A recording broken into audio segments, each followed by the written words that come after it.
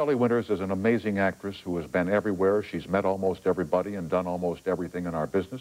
She has earned the Oscars for her work in A Patch of Blue and The Diary of Anne Frank. She has written 2 best-selling books. A third is on the way. And I suspect you'll have a few surprises up her sleeve tonight. Shelley, thanks for coming on and welcome to CBS. Thank you, Tom. I heard this morning that you'd had the flu, that you might not come in tonight, that you weren't feeling too well, and I was very disappointed, and I appreciate your being here, and I hope you're feeling okay. I'm feeling all right. A little chilly. It's cold in this studio. No, it's cold in Chicago, Shelley. Oh, all right. We know it's cold in Chicago. You have lost, since I saw you the last time here in 1996, a couple of years back, you've lost a person. You've lost a great deal of weight. 50 pounds. Wow. Yeah, well, I don't recommend the way I did it. It took me 20 years to lose the weight that I gained for Poseidon. Excuse me for mentioning it was Titanic around. But it took, the director wanted me to gain the weight, and I did it. I would never do it again. And it took me 20 years. And last year, I suddenly got disgusted with being overweight, and I was very depressed, which sort of helped my appetite. It disappeared, and I lost 50 pounds in about 3-4 months. And while you were losing this weight, what kind of diet were you on, and were you under any kind of medical supervision, Yes, doctor's care? I was, but I ate vegetables and drank juice. More or less what the doctor told me to do, but I more or less lost my appetite. And you feel great? You have a lot more pep? You have a lot more energy now? Yeah, I didn't feel great right after I lost the weight. I don't recommend that. I think you have to do it with a doctor. Well, you lost it in 3 months' time, 50 pounds. Usually, I've done that once in my life, dropped 50 over like 8 months to a year. So 3 months is pretty fast. It's too quick. And your motivation was you just got depressed, huh? You got tired. You got tired about being heavy. Yeah. Now tell me then about when you made the Poseidon adventure. They wanted you to gain how much weight? And 50 pounds. Well, I have no idea. Why would you have to gain 50 pounds? Why couldn't you have almost drowned at the weight that you were? Well, I think the director had images of the white whale or something like that. I have no idea why. I never found out why. He just wanted me to gain it, and I would go to Chasen's and Romanoff's and sign 20th Century Fox and have dinner and charge it. You mean you got fat on the expense account? Yes, I did. I have to admit it. And now, when you were doing Poseidon Adventure, I remember that picture. That's where the boat is tipped upside down. Mm-hmm. Well, not quite. Yes, you're right. Just go with me on this. Yeah, you're right, yeah. Now that I think about it. Well, I've done 150 films. I know. And then you all have to make your way from the top of the boat to the bottom of the boat, which is now where the air is. That's right. And you did a lot of underwater swimming. Well, that was me. I didn't use a double. I'm a good swimmer. So did you have to be coached at all?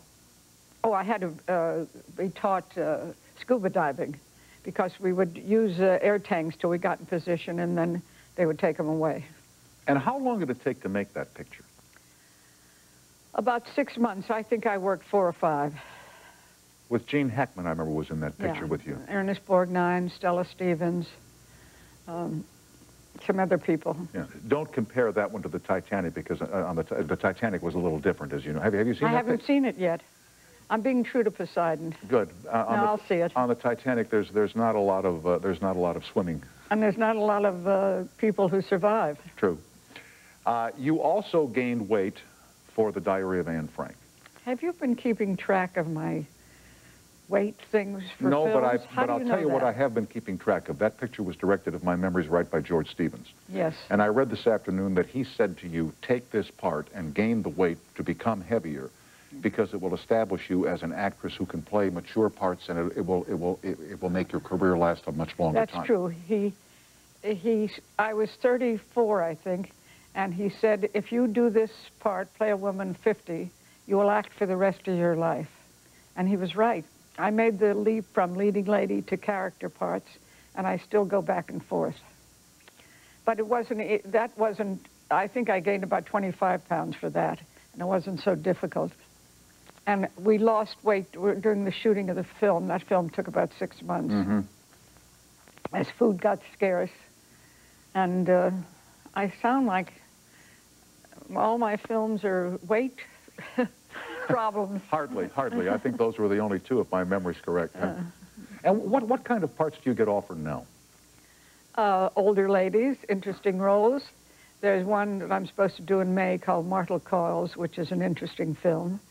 And I've just read 2 one called Gideon's Way, I think, and another one, kind of a strange, wacky lady. I don't know whether I'm going to do it. I have to read it again carefully. Most films now seem to have special effects or some kind of devastation. Most of your work that we know of has been in big screen form, theatrical release films. Now, you worked for a time with Roseanne on her show in which you played, I believe, her grandmother. Yes. What is it like to come from making big screen to small screen sitcom? It's the difference between vaudeville and films. It's quite different. There's nothing like sitcoms. It's not like film.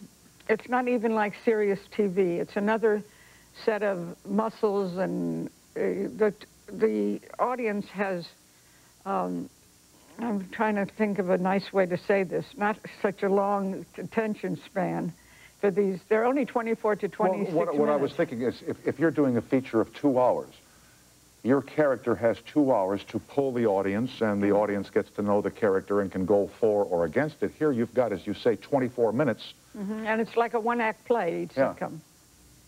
And so how did you learn to adapt yourself to the short form?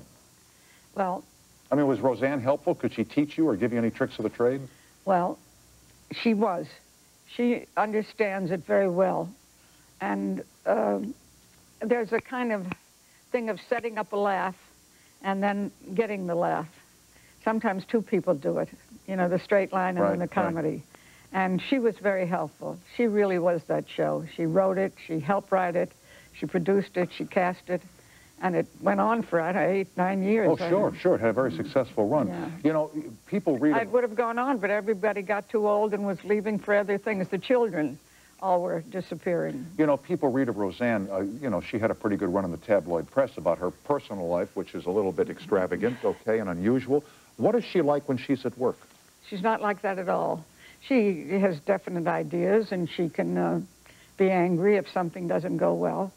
But she's very businesslike, and she understands the medium and the laughs and how it's constructed very well. And you and she had no arguments whatsoever? No, we had arguments, but about they what? were... I would eat in the middle of a scene. I like to eat. And she said, you get it all over your face. She related to me as if I was her real grandmother. I gather that her relations with her mother weren't too well, but with her grandmother, very good. And I had a lot of fun on the show. See, I get the feeling, having read your books, because you tell all, I mean, you're very candid in the first 2 books you've written. I don't know what's coming out in your 3rd book. So I get the feeling like you're kind of holding back on me here a little bit about Roseanne. No, I'm telling you the truth. I know she has what I call the inquirerizing of America. I feel sorry for the young kids nowadays who are up against you know, they have no private life at all. And everything they do is magnified in the tabloids. And I never saw that side of her. She would be angry if something was wrong, but she was very considerate and and she was fun. She was fun to work with. I'm sorry that the show is over. That's okay. That's okay. I just can't wait to read what you write about this experience in the book and how much different it will be from what you've done here tonight. We will continue with dear Shelley Winters and you on the toll-free after this break. With Shelley Winters, here's Mike on the toll-free in Cameron, Texas. Hi, Mike, and welcome to CBS Late Night. Hello? Mike, you're on the air.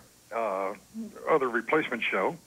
Shelley, what's your Wait, Mike, go back, because we didn't hear what you said to start. We didn't have the phone turned on. Go ahead, sir. Oh, I was just telling you I was glad to have you back. Oh, thank you. And not going to make any disparaging comments about the replacement show. Very good. Thank you, sir. Shelley, what's your favorite movie you did? A Place in the Sun. It was one of my early films with George Stevens, Montgomery Clift, and Elizabeth Taylor. And despite the fact that I've done 150 films or more, that is my favorite film. You've said a couple of times, I've done 150 films. Are you proud of that, or is that a weight for you? Oh, I don't know. Or hard for you to believe, my God, I've done 150 films. Something like that. Yeah. Given the way you worked under contract, I think I did 35 or 36 films in 7 years. I was under contract to Universal from 48 to 55. And I guess that's what you did.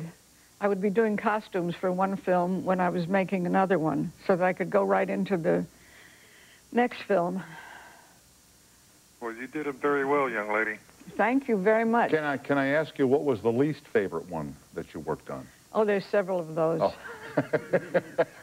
To this day, I get nauseous when I'm around horses. I think I did about 5 or 10 Westerns. And they were not your favorite? No, they weren't. They were difficult. Yeah.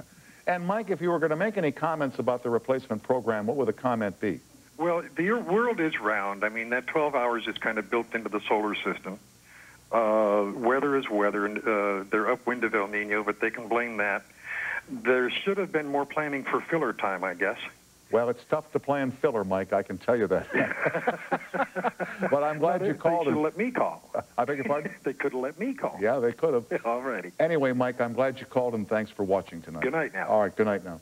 You know, you touched on something when you talked about the tremendous amount of media focus there is on young actors today. Mm-hmm. The tabloids, both the television and print, the various talk shows, you know, and, you know, paparazzi. How much tougher do you think it is for a young actor starting out today than it was when you were starting out? Oh, I think it's much tougher. I think the rewards are more. They get enormous amounts of money when they make it. Sure. But I think the training and the protection that studios gave you, you were under contract, you had a publicity man, you had teachers, coaches, and I think there's a kind of, I think they have to pay for publicity men, bodyguards, and they have to constantly be on guard against bad publicity. Except that now, bad publicity doesn't seem to hurt stars. I mean, any number of stars that are household names have been caught in various peccadillos by the press, have been photographed. I mean, there's a videotape of 2 very popular people going around with very explicit sex, which in your day probably would have ended the career if people were caught in that sort of thing. Well, you don't know whether those people are going to have a career of any decent kind after this. I think there's a low threshold in the public for bad publicity. I think they take it for a little while, and then I think they just lose interest in the star or the performer.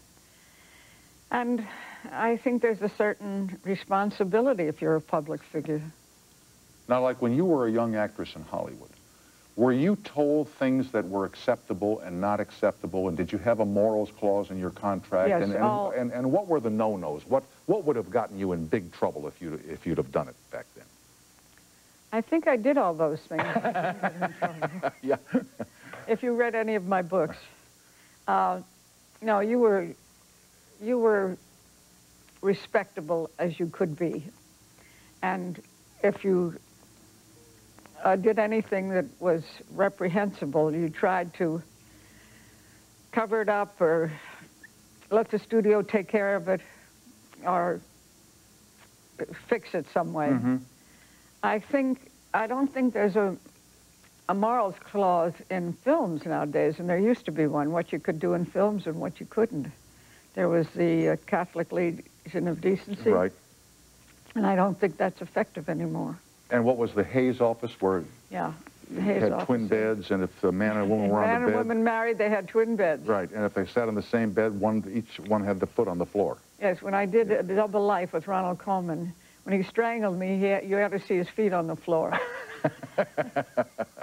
Well, you killed some of your co-stars, didn't you? I can't remember them. I remember being killed myself in several pictures, but I don't remember the ones. I think I killed, it was a gangster picture, and I shot somebody. I don't remember. And how big a force was Confidential magazine when you were a younger actress? It wasn't a very big magazine. It was the closest thing to the Inquirer. Tabloid, right? Tabloid. I think I found out about one of my divorces in Confidential. Here's Scott on the toll-free in Welland, Ontario. Hello. Hello, Tom. Great to have you back. Thank you, Scott. It's nice to be back. Hello, Shelley. Hello. Who was your all-time favorite leading man? Montgomery Clift. Really? Yes. And Ronald Colman. Why is that? Well, he had a presence, Ronald Colman, and a dignity and a gentlemanliness that I think they've thrown away the pattern for that. I don't know any actors who have it anymore. And Montgomery Clift had a depth and sweetness and kind of, it's very hard for me to name it, but it's a kind of sadness that he had that was very powerful on the screen. What about women co-stars, female co-stars? Who were your favorites to work with? Oh dear, Elizabeth Taylor, right. in A Place in the Sun. I didn't have many female co-stars. I was a star. Well, shut my mouth. Scott, I'm glad you called. Anything else, sir? No, Miss Winters, you're a legend. Keep on going strong, please. Thank you very much. Good night, Tom. Good night, Scott. And good night for NBC News.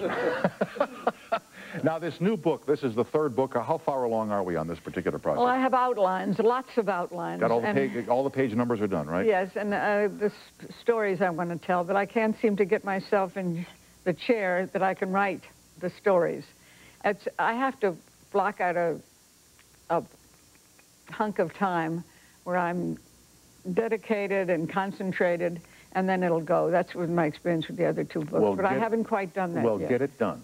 Yes, sir. We will continue with Shelley Winters and you on the toll-free as time permits after this short timeout.